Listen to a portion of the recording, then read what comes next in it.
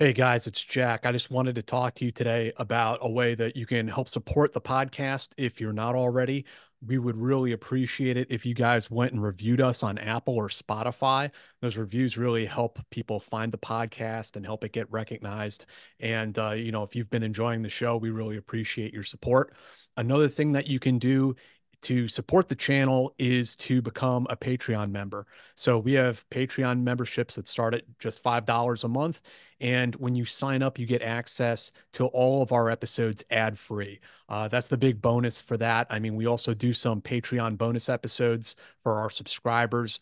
But this is the biggest and best way that you can support the Team House channel and podcast if you'd like to. And we really appreciate that. So go and check us out at patreon.com/the Team House. Hello, good morning, everyone. Welcome to another episode of Eyes On. I'm Andy Milburn. I'm Jason Lyons. I'm Dimitri Tacos. Very excited for this today's show. Okay, what are we're going to talk about a couple of things. First of all, the new format. We're keeping this when we don't have a guest fairly sharp on time to 30, 40 minutes. A number of things happening in the news today. The number one, okay, is the Baltimore Bridge. And investigating this particular incident has been our own Jason Lyons. Over to you, Jason. Yeah, Thanks, it sounded pretty professional, right? Yeah, that sound good. Live on scene. Yeah. So good morning, everyone. Okay, check. For those who don't know, on Monday, the 25th of March, at about 01:30 in the morning, a Singapore registered ship called the Dali. It's a approximately 1,000-foot container ship. Lost power and ran into part of the Scott Key Bridge in Baltimore, Maryland. And as soon as it hit the bridge, that portion of the bridge collapsed. Reports are all over the place, but as far as I know, 3 folks were pulled from the water. Between 6 to 8 are still missing. Or I'm sorry, 6 are still missing, 6 to 8, depending on the reports. But the reason why we're talking about this now, some people may say, why are we talking about this? This is not necessarily national security, but it's a matter of misinformation, as far as I'm concerned. So immediately reports were going across X, former Twitter, and other social media platforms that this was a terror attack, that it was a cyber attack, that it was everything from that all the way to I saw someone, a well-known reporter, saying that blaming this on the current administration's open border policies. What? Not sure where the hell that thread came from, but okay. Also mask mandates that had something to do with it as well too. So, Clearly. Yeah, I can see that link. Yeah, exactly. So, misinformation is Hold on one sec, inaccurate. Andy. Let's focus your beautiful face. You want to put your palm over your camera and reach it out because you're out of focus. You're out of focus. Yeah. So I never look at my own camera when I'm Nope. doing this. Oh shit! Hey, just keep talking. No one cares about my face. All right, go ahead. So, misinformation is inaccurate reporting or inaccurate information, whereas disinformation is purposely putting out incorrect information or false or misleading information. So the whole reason I want to talk about this is because that is a part of intelligence, of the intelligence community and apparatus. Getting, at the end of the day, you want to get accurate information to the consumer. The consumer has a question. They want to know, in this case, what happened with this boat, with this ship, and why did it happen? So, go ahead. Yeah, quick question for you. I mean, where do these stories begin, right? I mean, where do all these and how do they gain traction? These aren't just kind of scuttle what they are, but they've been given the undeserved attention of mainstream media, right? Yeah. That all of these, and yet there isn't a shred of evidence to suggest that. Am I right? Absolutely. Yeah. So far. Now, of course, I never say never, especially working in the intelligence world. It's, you never say never. It could come out 6 months from now, 2 years from now, whatever. It really was a hack. It really was a terrorist attack. But right now, the evidence does not point that way. And I think to answer your question, the reason why and how it gains traction and gets life is the internet, social media. People are able to take a theory that they have or that someone who supports their theory has and just either spin it or throw it out there wholesale, and nothing happens in a vacuum. So your theory, as crazy as it might sound, may resonate with someone who has the same type of thoughts, and boom, it just grows from there. Like I knew this was going to happen, and I purposely looked for it on I'm not on Twitter, but I was able to see some things, and I said, I'm guaranteeing you that if anyone's seen the video of the collapse, you'll see flashes as it's going down. And I knew it was going to happen, and I found the video. I think I sent it to you guys last night. Someone is looking at the video and they're using their finger and pointing, look, here, here, and here. You can see the explosions of dynamite charges. They literally said dynamite charges like we're in an 1860s coal mine or something somewhere, a gold mine, showing, oh, this was deliberate. And of course, someone came back on and said, they're an engineer, and said, that thing is full of electrical wiring, that bridge. So when it's going down and those wires snap, that's what you're seeing. But they weren't hearing that. So I reached out to a friend of mine.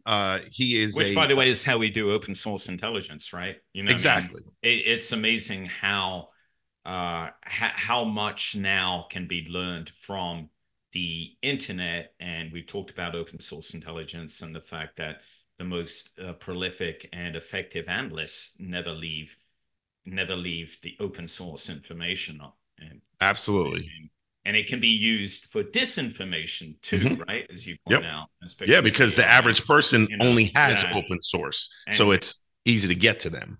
And less than a year or so from now, what would probably follow a case like this are realistic looking YouTube videos that really make it look as though Baltimore Bridge was destroyed by sea drones or a mask wearing stranger or something. Absolutely. And that's the shit side of social media and technology, period. So I reached out to a friend of mine, and hopefully he's already offered to come on the show if this, gets legs and it becomes more than what it, appears to be at first. And so he pointed me to, first of all, I asked the question, could this have been a cyber attack, which is what a lot of people are saying. And his answer is, I suppose, but I can think of 10 other scenarios that are more likely to have happened before you get to cyber attack.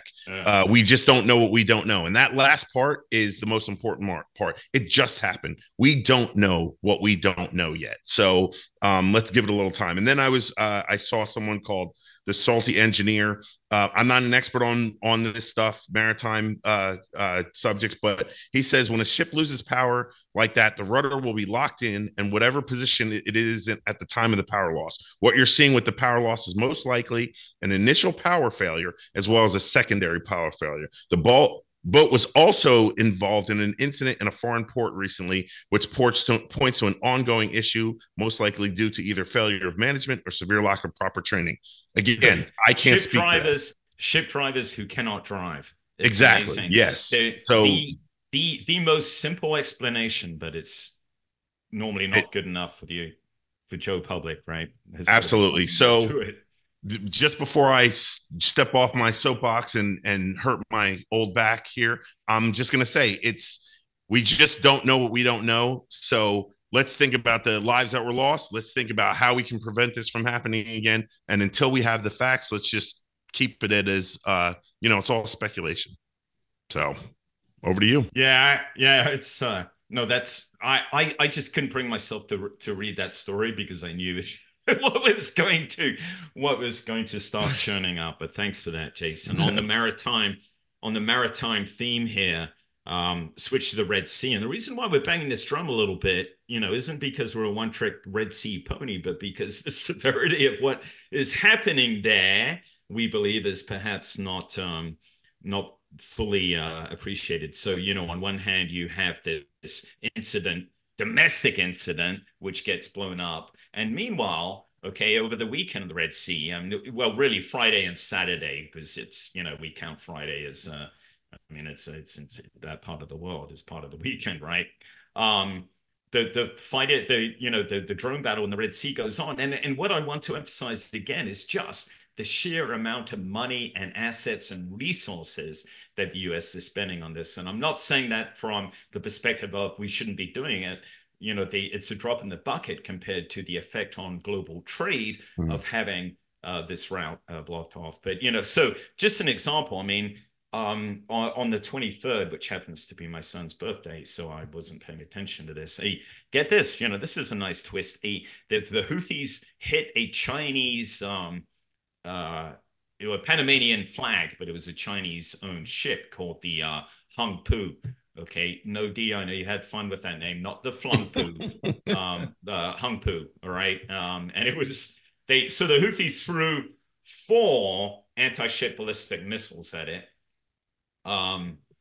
and fortunately those all missed, and then a 5th one hit it, suffered minimal damage. So that's not bad. At least now we're seeing some asymmetry in the fact that Houthis are spending a lot of money to hit some aging Chinese ship. But anyway, be interesting to see the Chinese reaction to that. Ironically, US is there to provide top cover for all of these ships, to include those of China. And the day before, on Friday, there was another strike into Yemen. I've lost track between the UK and the US of how many of these are. But when you look at the BDA, it's very modest. 4 UAVs destroyed on the ground. Well, all of us who've dealt with BDA know that's extraordinarily hard to prove. But 4 UAVs is not a huge amount of money if you're going to send a bunch of F-35s, on a strike mission. And for anyone that asks, the BDA is the bomb damage assessment. Yeah, absolutely. Thank you. So I'll pause there. See any questions from you guys on the Red Sea. I got a question. The biggest question I have is where's the rest of the international community? Because this is an international waterway that brings billions and billions of dollars a year or more of product or whatever. Where's China? Where's India? Where's Egypt? You bring up a great point here. D is our we don't have political opinions, but D is here very firmly rooted in MAGA land from time to time, and brings up and that is a great point. I'm not making fun of it. It's like we've got the same thing with NATO. Why the hell are we now? Originally we were the one of 3 countries. And now one of 11 who are even meeting NATO minimum requirements, and on not just the Red Sea, but all the global maritime commons. It is the United States that the world depends on to facilitate global trade, to include, as we've seen here with China, our adversaries. And it is what it is. I will say we do it because it's in our national interests, and because in case you haven't noticed, while the global economy is going through some rough times right now with Europe and China pondering whether they are indeed on the verge of a recession, the United States economy is booming. Okay, but it's booming because of the way we interact with global trade. So for those who are adding up their pennies going, I don't understand why we're defending, it's because we made it, United States, our GDP profits disproportionately, some might argue, from global trade. That is why we defend it.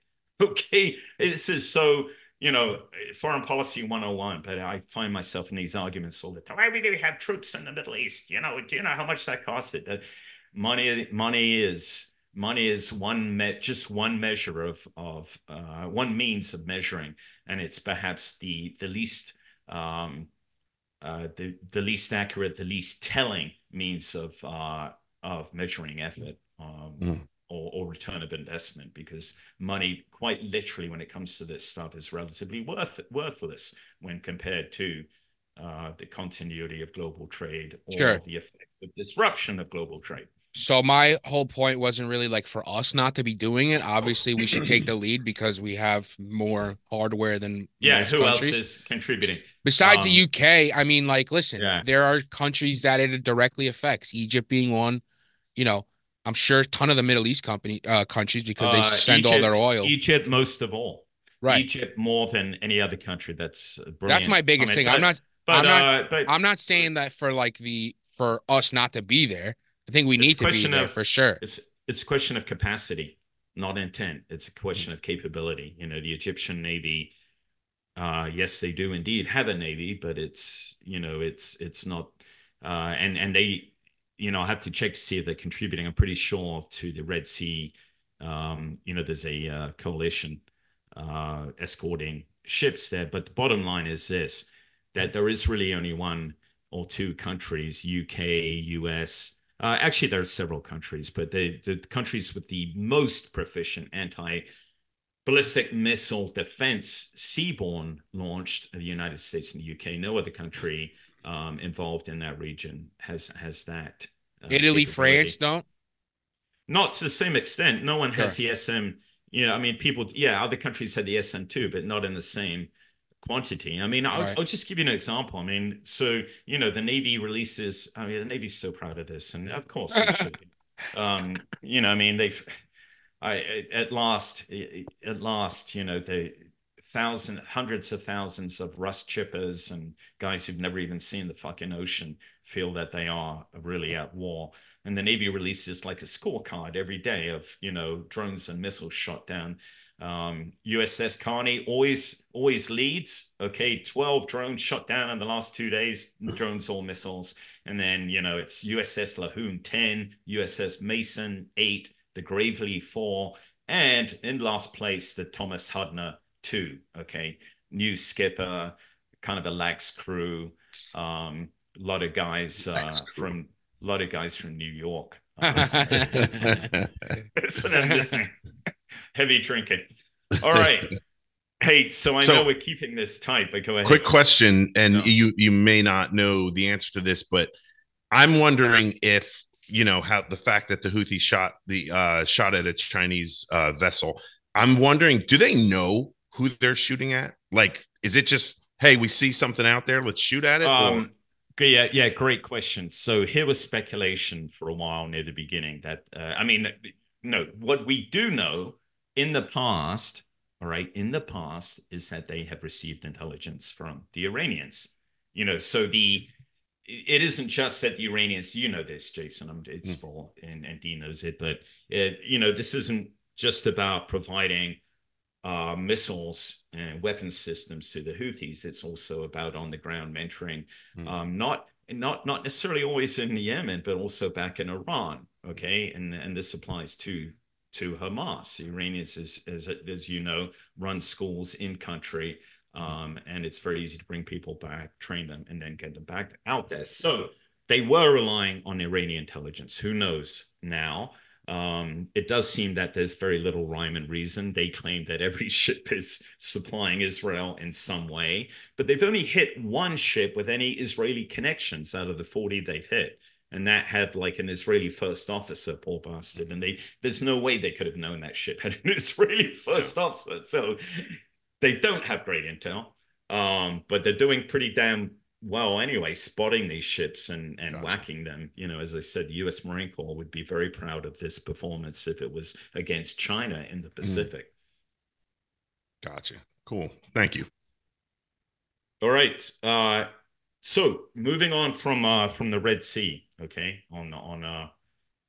but still in the Middle East, some things are happening vis-a-vis the pending invasion of Rafah, and just for benefit of our listeners, so Rafah is kind of the major conurbation in the south of the Gaza Strip near to the Egyptian border.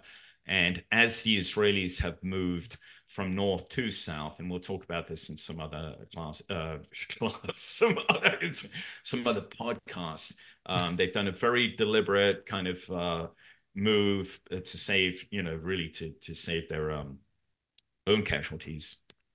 But it was a very kind of predictable move. And now they're poised around Rafah. Estimates vary, but probably 1.5 million people crammed in very tiny space. The United States is saying, to Israel, to Netanyahu, you need to have a good plan to move the civilian population to beach safety area. No, that's not as grandiose as it sounds. Anyone who's seen the beach at Gaza knows it's not the Côte d'Azur. But anyway, move them out of the conurbation to the beach. The Israelis are saying, this will happen. It'll be easy. They can walk. It's only 10 kilometers. They've already walked 40 kilometers. And the US is remaining adamant. And, there's a number of questions that I cannot answer right now. How far the administration is willing to go to put the squeeze on the Netanyahu administration. But meanwhile, within Israel, I think it's fair to say that although the country is very much united behind the wall, they just wish Netanyahu wasn't leading it. And there's some very interesting stuff happening in the IDF that I will write about culturally. Okay, some of which led to, frankly, the 7 October disaster, and some of which now are contributing to problems within Gaza. Okay, and I paused before talking about this until it started appearing in Israeli papers, and it has done as of today. So two things have happened today. Well, one thing in particular, the general of 98th Division, 98th Division commander, 36th Division commander, a guy named Brigadier General David Bar Khalifa. And these names, generals' names in Israel, they're kind of like rock star. It's like Jack Murphy, type adulation. And it's because the country, I mean, it's everyone serves in the IDF, and although they have very volatile political governments, but the IDF remains a constant, a trusted constant. And so one of the downsides, it is argued now, is that IDF commanders, some are letting things go to their heads and making decisions or comments that are political. So the head of the 36th Armored Division, it's the only, the IDF's only armored division, main armored division in the active duty forces, and they've borne a lot of the brunt of the fighting. Before the attack on Rafah, imminent attack on Rafah, he issues a handwritten battle directive to all of his troops that calls on them to take revenge on Palestinians. Okay, not on Hamas, on Palestinians. All right, can you imagine a U.S. commander before going into Fallujah saying, "Hey, I want you to take revenge on Iraqis," or you just can't imagine it, right? So what's happened is the general staff have ordered him to pull his troops out of Gaza. So now, now they're down one division till they find out. And the only reason why that happened is someone leaked this letter to the press, to Haaretz. And then Andy, why not fire him? Exactly. You know how many IDF commanders have been fired so far in the war? 0. Not even subordinate commanders. So I'm not making any comment on this, but can you imagine how many people, I mean, it's just natural. In Fallujah, guys got fired because combat is the ultimate stressor, right? And you may have done very well as a junior officer, but now you're a captain leading a company in a slogfest, fighting house by house. Not everyone, a lot of guys can do very well in the military, but when they're put in that situation, they don't do well. They fall apart, because it is very well to do a super job in the U.S. military and retire as a colonel. I know this, or even a general officer while being a peeper tiger, not being a warrior at all. Jason, you've met many of these guys. I would say perhaps the majority of U.S. military officers are not warriors. I mean, it's just that the case. Anyway, my point is, I digress. But combat is a crucible, but they have not relieved a single officer, and there have been some serious mistakes. Okay, last one was one, but you had a guy, a brigadier general, Barak Haram, of I just trying to remember which division he has. Doesn't matter. But anyway, he's a division commander, No, I'm sorry, he's a battalion commander. In a fight for a kibbutz, it doesn't matter the name. It may be Nahal Oz, but the 20 Hamas terrorists, bottom line, took 14 hostages into a building, women, children. The IDF surrounded them. This guy ordered the IDF, supposedly, allegedly, to open fire on the house with a tank, main gun. Okay, everyone killed inside. The soldiers are saying that he invoked what's called the Hannibal Directive, which is kind of a code red within the IDF military. And when a commander orders that Hannibal Directive, it just means kill everything in front of you, even if there are. Well, this is how it's interpreted. The IDF denies that. The IDF says the Hannibal Directive simply means that you can heighten the risk to hostages in order to free them. Okay, but IDF commanders interpret it on the ground as meaning it's better to kill a soldier or a civilian than allow him to be taken hostage, which is again, so that's what the word is on the street, that the Hannibal Directive has been invoked several times to include on 7 October to allow Israeli gunships to engage vehicles which had Israeli hostages returning to Gaza. Okay, all I'm saying is that this is what is within the public debate. It's not making it in the US news, right? But it is a very serious debate. Okay, so after doing that, the same commander, the guy who leveled the house, he blew up Gaza University, all right, which ironically was built by the Israelis, funded by the Israelis. He blew it up without asking permission. You may say that's great, mission command, but come on, we all know in a highly charged, sensitive situation, you're going to make a decision that's going to have clear stratcom effects, and blowing up the university was one. Then you need to tell your commanders, because it was an appalling blunder when it comes to perception, stratcom, all of these things. And that's not all, okay? There's a social media outlet that the Israeli papers have been, Jerusalem Post and Haaretz, have been highlighting for a while. It's called 72 Virgins. So run from within the IDF. At first, I thought it was something like, remember the Marines one? But it's pretty sick stuff. It's on Telegram. I've seen it. It's rejoicing in the death of people. It's not, the people that they're abusing bodies, they're running over bodies with the vehicle, everyone's standing around laughing. These are soldiers, and then they post them. Okay, so that was bad enough. People complained to the Israeli army saying, hey, this is really fucking bad. This makes us look awful. And the Israeli army was like, yeah, we'll talk to the boys. But there's this ethos right now is you cannot discipline anyone within the army because they are fighting for our country and they are taking, so no one did shit. And now turns out the IDF has admitted they were running the site. Can you believe that? The US Army running a site like that? No. Plus other influence operations on the Israeli public. And the IDF's like, hey, we just want to make people feel good. It's like, holy shit. I mean, I get influence operations, but I don't know about like war crime No, TV. I mean, but if you take a picture of a dead body or a prisoner in the US military, all right, and try and publish it, you can forget about your career, everything. You may even go to jail. In most cases. Yeah. It's already been proven that some people get it. So it just shows a huge lack of, from a military perspective, lack of discipline. That is not all. So another thing is various, how tech savvy the Israelis are, startup nation.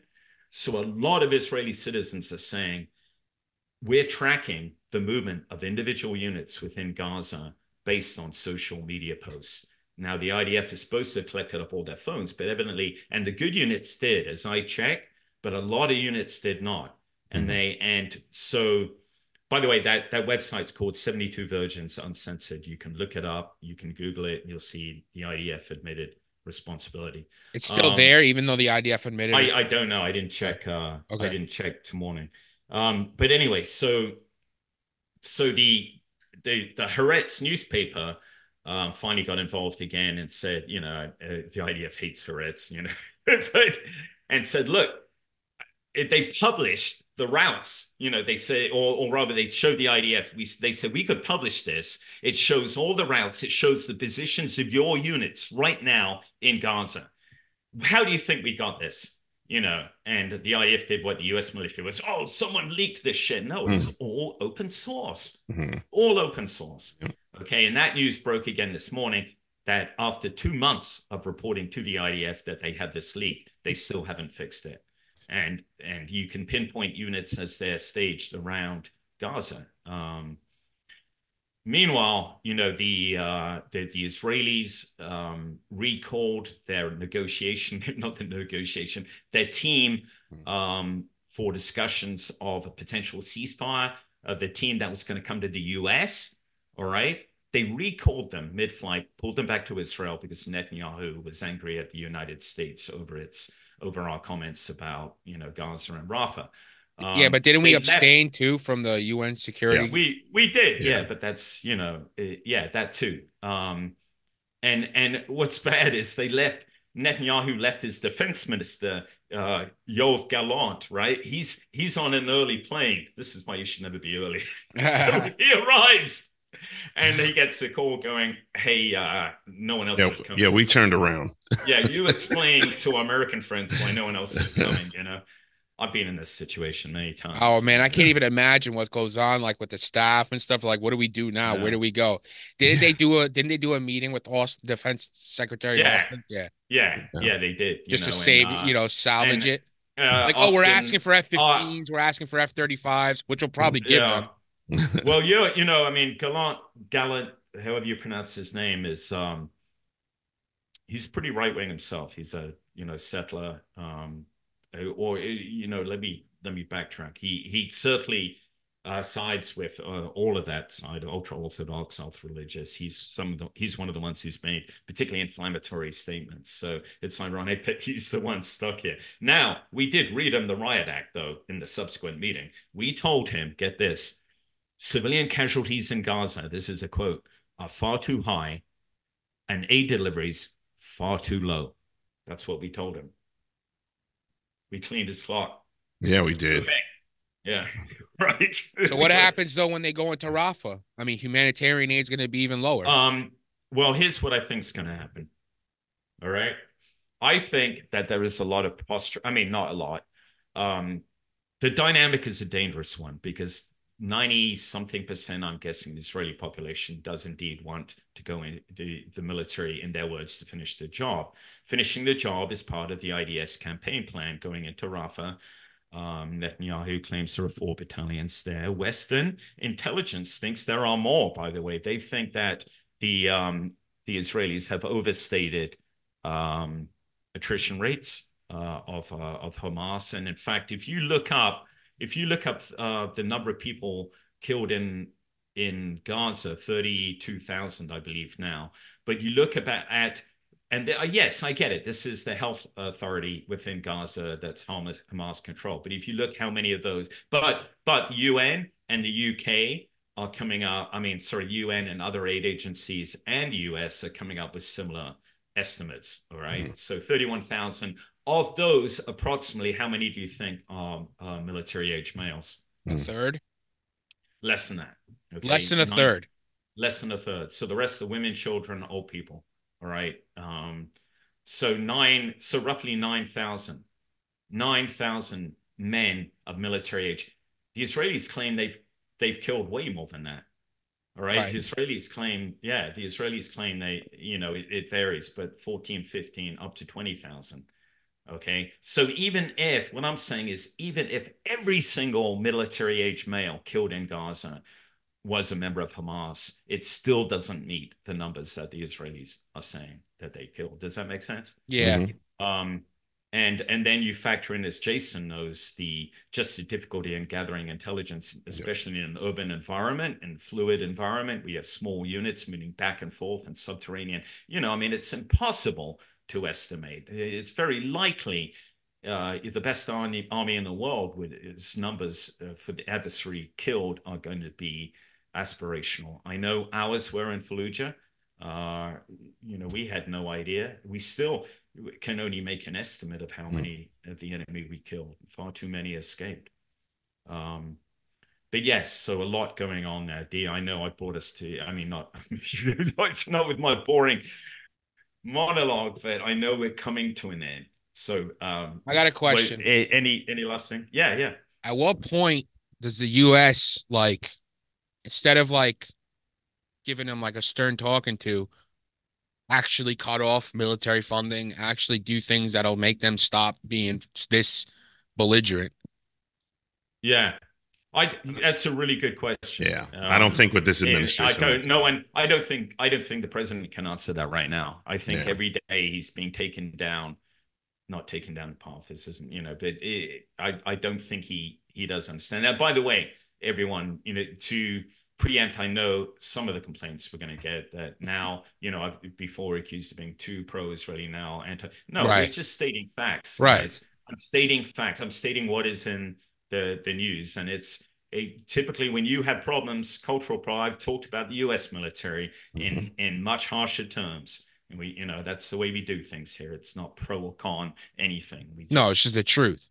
We tell the story. Yeah. What is also at what unspun world? At what point does Israel become an international community? Pariah might, yeah, a pariah. Yeah, that's a great point. But that is what is concerning, D, is, and I've been to Israel many times. I'm not, not that this matters. I'm not Jewish, but I just happen to have been there a lot, backpacking around there as a kid, all the way through to, now. And one thing that troubles me is that the atmosphere there is like nothing that I have experienced before. Nothing. The people, Israelis normally super intelligent, super argumentative. You get different political views, 5 different political views in a family, and they will argue and yell at each other, but then walk away, and that's the way it is. Politics is not a live wire there. Everyone talks about it, but no longer. It is really a very they are all backing the war. They are the ones who are queasy, and there are many who don't like seeing it, hearing about all these Palestinian deaths, but they all think that it is a necessary evil in order to get to security. And bear in mind, they aren't seeing what we're seeing. Israeli news is not showing the footage from Gaza. They're seeing, their own soldiers. And so there's no discord. They don't understand why the world is up in arms. And they're getting increasingly resentful and increasingly isolated, and it makes me sad. Yeah.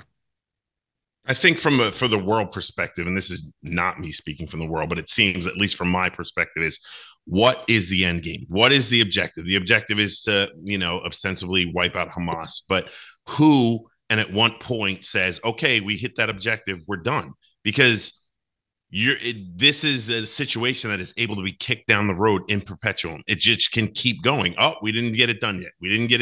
So where does it end? I think is the world perspective. So I think, to answer your question, but not answer it, when do they become a pariah? I think to some in the world, they already have. Yeah. And that's going to continue until and even after they say, okay, mission accomplished, we're done.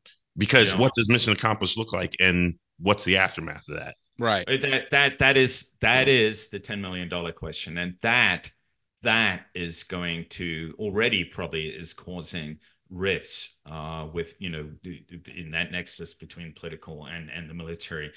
There are many who within Israel who are saying, hey, these, official goals of the war in Gaza Strip, dismantling Hamas's military government capabilities, bringing the hostages home, restoring peace, security to communities in the Western Negev, right? But it's hard to see that Israel has progressed anywhere along those lines. Okay, dismantling Hamas's military. Think about the long-term effects. Think about all the kids who are going to grow up. I mean, having seen what they've seen, do you think you've really dismantled Hamas? I mean, it just shows a total lack of understanding of how insurgencies operate. The physical destruction. Oh yeah, we just destroy them.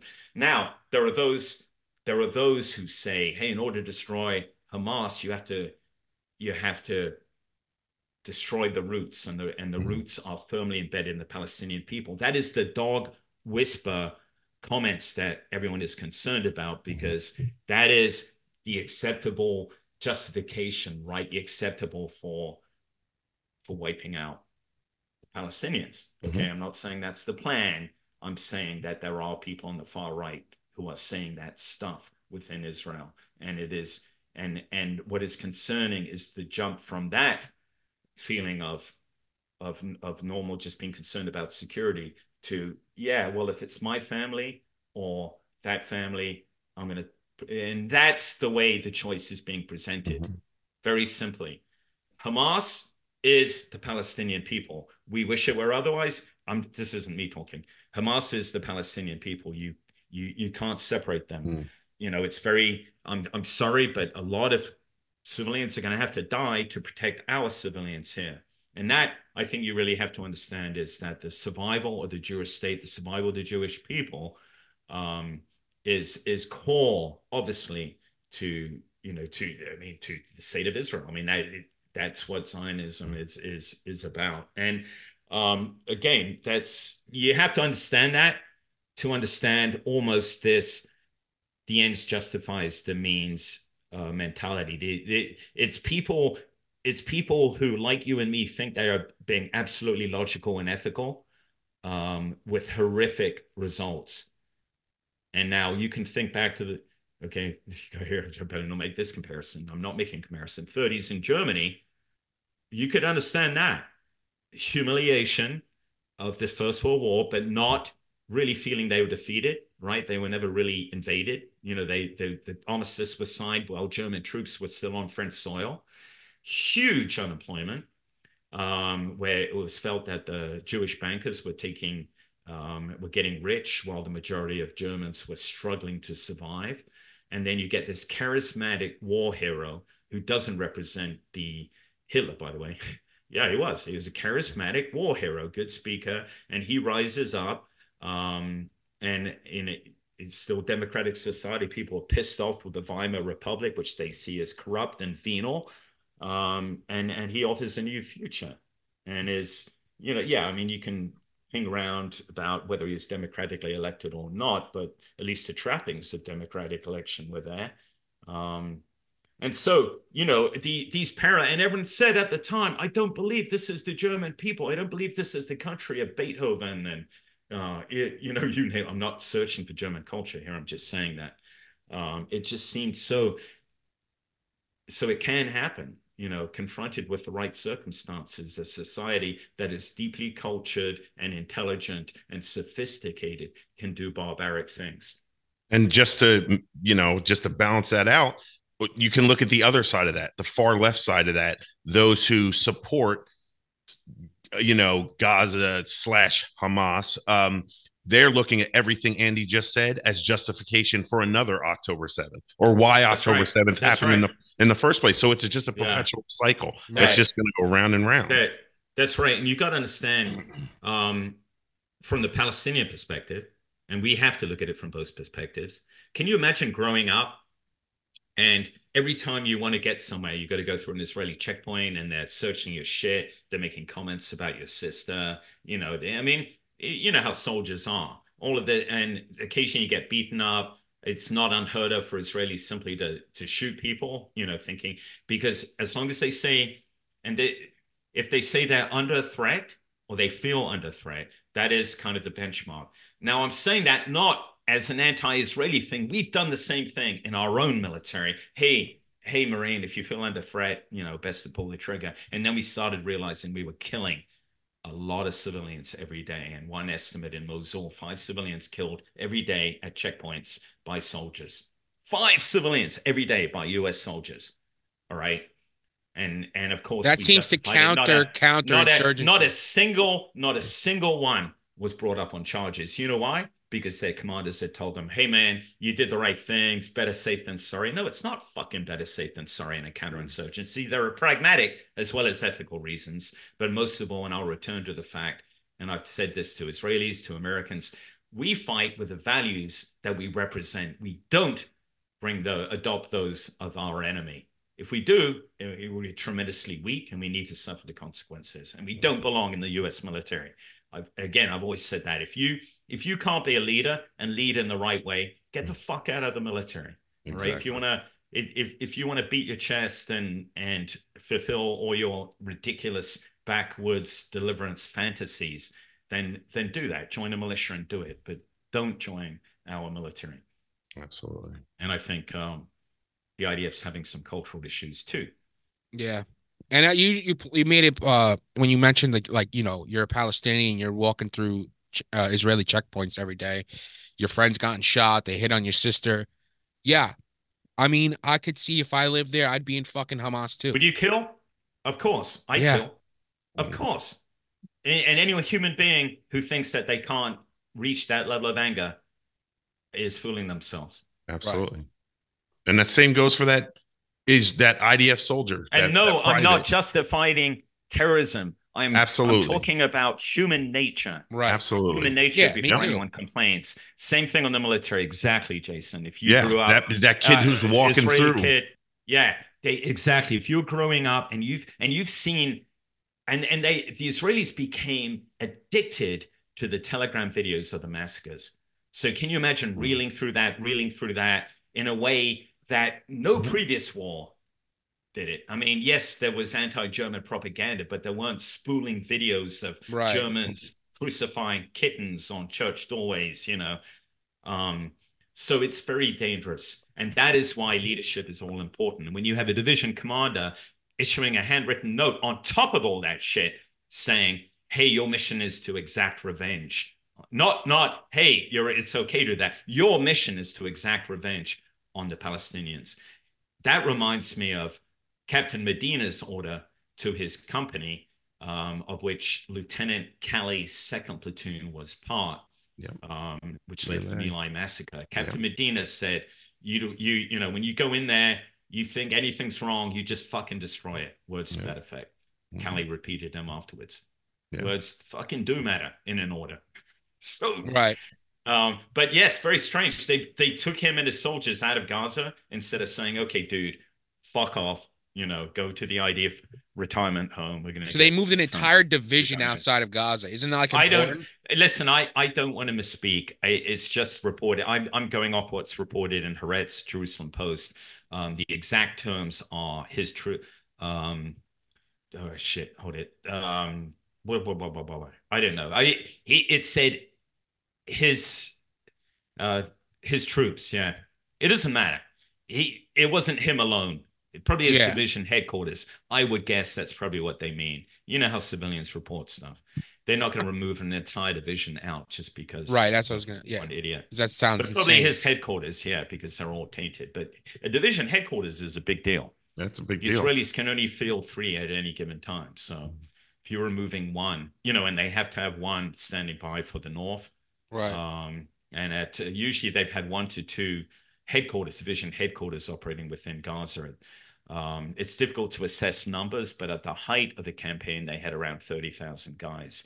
But you can't simply say, oh, that's 2 divisions or 3 divisions because of the way they put units together. They'll have a division headquarters above 2 brigades here and then above 4 brigades there.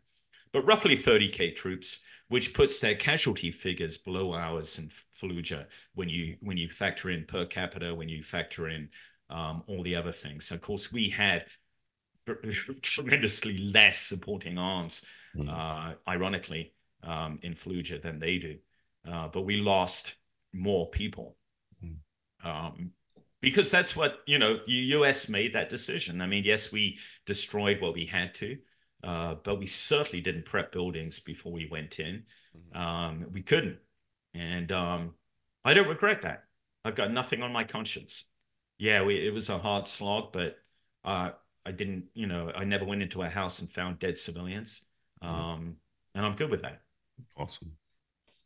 All right. That's the show. I love it. Spicy. It's very spicy, man. I mean, but we're not getting that crazy. Feel like we're just calling it down the line, like it's No what it one's is. taking their shirt off. That's true. No one's drinking and That's attacking, true. say, the Ukrainian government. So we'll be okay. Or making comments, yeah. And if Max what was that guy's name? The Blumenthal? Russian. Yeah, Blumenthal, yeah. If he's watching, yeah, good luck to him. Good luck, Max. Repost this, Max. It's fine. We're happy with Yeah, it. thank you for all you've done for Russia. Okay. He is, man. I mean, okay. All right. On that note, bye, everyone. No, wait. See you in a couple of days. Like and subscribe. Oh, yeah. Andy's fired up. Like and subscribe. If you're listening to us on audio, rate and review at 5 stars. It's very, very important. Check out Andy on Twitter, Substack, and his book. It's all links are in the description. And Please our Patreon. Buy my book. It's Please awesome. buy his book. And I read it myself on audio. It's very good. I've read it. It's very good. Okay. And the patreon.com/theteamhouse. Thank you. All right. All right. Thanks, everybody. See you in a couple of days.